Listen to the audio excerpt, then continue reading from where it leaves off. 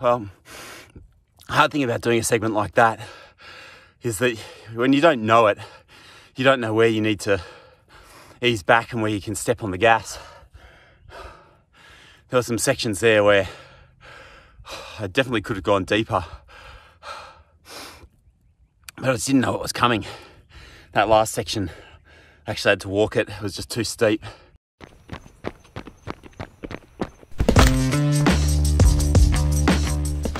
G'day and welcome to Running Australia. This is episode 22, I want to say.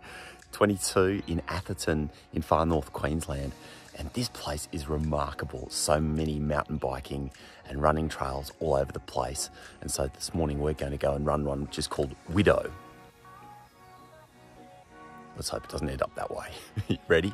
This is a pretty cool little trail that runs straight out the back of the caravan park where we're staying, behind us. So let's go running. Now this run basically goes straight uphill. In the last episode at Herberton you will have seen, oh hang on, what do I do? This way, best views around the Widow. This is what we're going to do. Look at that. Widowmaker. 2 kilometre walk. Best views around. Let's go do it. Sorry, in the last episode we were at Herberton and yeah, it was hard. Just with the elevation.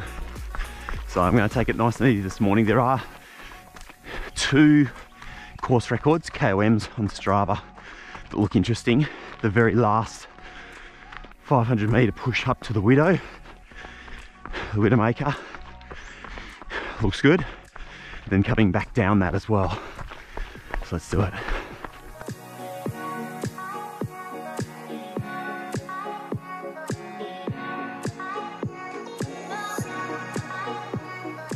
Best views around.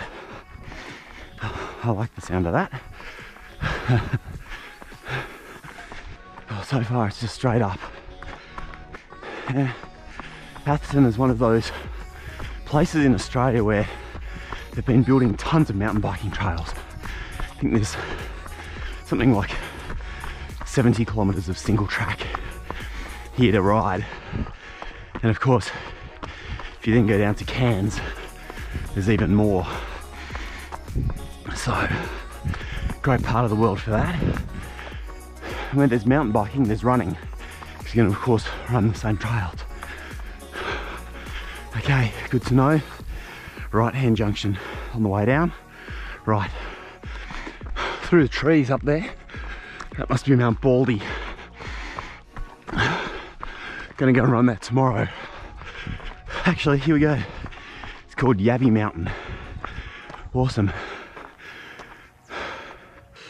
We are there. Do Yabby today. And tomorrow we'll do Mount Baldy. I guess the key here is I'm not going for the overall record on this trail, so I'm just letting my legs warm up easily, warm up gently as we climb towards the final pitch. The final pitch is 500 metres, average gradient 6%. The chap who currently holds it did it in 4 minutes and 30 seconds. Just pretty fast. And then coming down will be interesting because that's also got a KOM, 500 metres down, done in 2 minutes and 11 seconds. I'm guessing it's going to be kind of rocky, so there's a risk of rolled ankles coming down. Very slow pace this morning, just letting my legs warm up for that KOM attempt. And then after yesterday, I don't know how much juice I've actually got in the tank for it.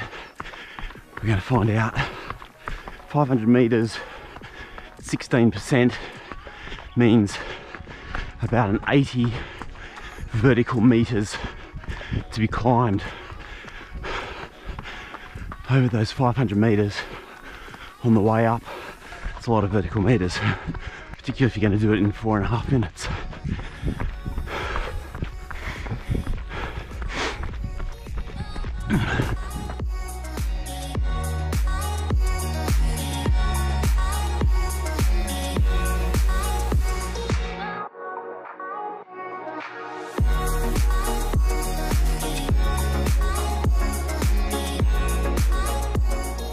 Cool still this time in the morning. We're the end of the tropical dry season now. They don't have a wet dry here at Atherton because we're inland, but Cairns has a traditional wet dry. There it is up there. It's going to be a wall, that last section. This is good training for me. Every year I do a run with a friend of mine, Toby, down in Canberra, and we go and we run Black Mountain. If you know Black Mountain, it's got some pretty steep sections. Toby's a good runner. He's fit. I think we've run it 7 years. He's beaten me 7 times. So I definitely need to do more training like this in order to get the VM up, give myself a better shot. There was one year when we're coming up to the summit, he was just ahead and he got up over the lip onto the car park first, and then I drew up alongside him as we arrived at the cairn that marks the top point. So strictly speaking, a tie, but because he summited first. But I will not rest until I at least win one Driscoll Maliki Black Mountain Challenge. We got an uphill section here, and then there'll be a fork. This trail actually continues around, runs along the ridge, goes through the bushes there, and ends up at Mount Baldy. But we're just going up to the top, and hopefully under 5 minutes. That'd be a good goal, a good time. Just check Strava, see where this starts, because I don't want to kill my legs.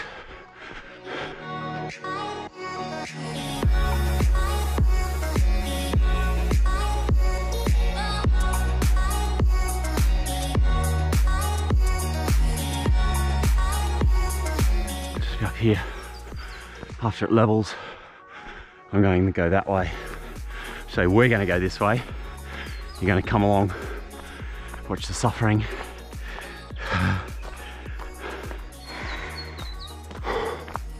Just letting some of that lactic clear before I go for it.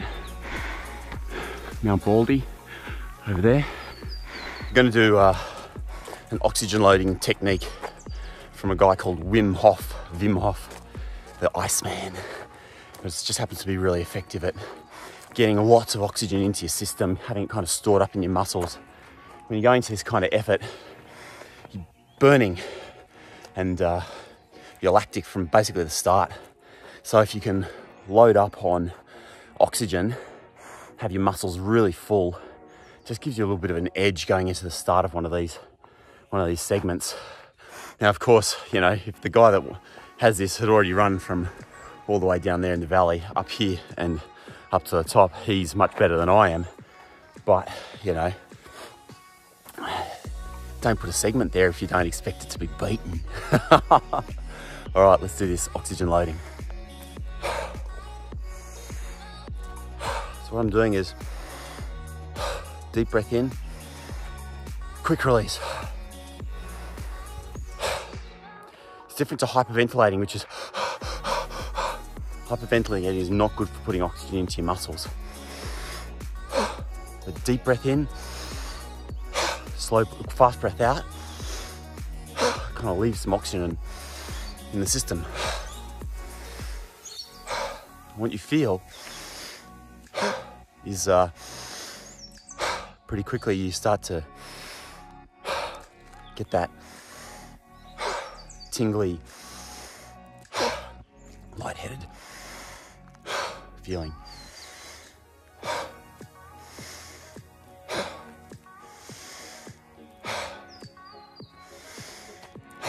And that's the oxygen. A couple of minutes of this. We're ready to take it on.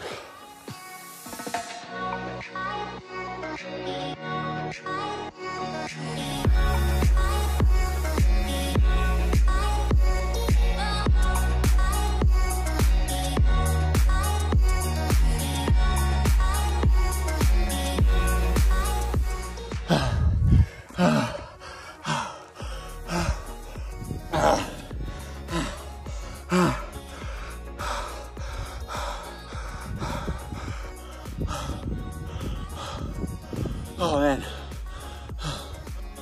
Oh.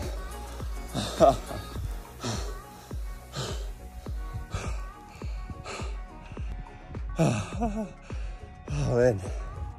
That was intense. Well, the hard thing about doing a segment like that is that when you don't know it, you don't know where you need to ease back and where you can step on the gas. There were some sections there where I definitely could have gone deeper, but I just didn't know what was coming. That last section, I actually had to walk it. It was just too steep. But I would have had to go at running it and really just going for that last deep effort if I'd known that it actually ends right up here at the top. Although I think you can hear that I was pretty much at the limit there. Oh, look at the view. Spectacular. Next mission, and it starts right here, is the descent. So there are two descending KOMs here. The first one down to the bottom of that first steep section. About 2 minutes to get back down to there, 2 minutes 11 seconds for the 500 meters. So just you need to watch not to roll an ankle, but that time is achievable. And then essentially there's one that goes right back to the start, which the guy ran in like 3 minutes 17 kilometers. That doesn't mean, that's 1.7k, so it's at 5-6 minutes. So first KOM is the most important one to me, course record, and then we'll try for the other one if we're going well. I was well off the pace on all of those KOMs on the climb going up. I think I'm 5th overall. I missed it by a lot, like 30 seconds. That's a big gap to make up. On the descent, I think I'm 7th. Only 7 seconds off the pace there, which is not bad, but on a descent like that, it means you need to take a lot of risks if you want to grab that KOM. And I don't know, I'm traveling around Australia. Yeah, I want to have some fun with this stuff, but I don't want to like destroy my knees and ankles, you know, chasing a stupid course record. And then on the other descent, which finished kind of just up here, I was like, once again, well off the pace, probably like 30 seconds off the pace and outside the top 10. So not the best day in terms of course record hunting, but you know what? It's a beautiful day out here. I'm gonna go enjoy it, and I hope you enjoy it too. And anyway, there's always another chance to get out there and go running. Have a great day.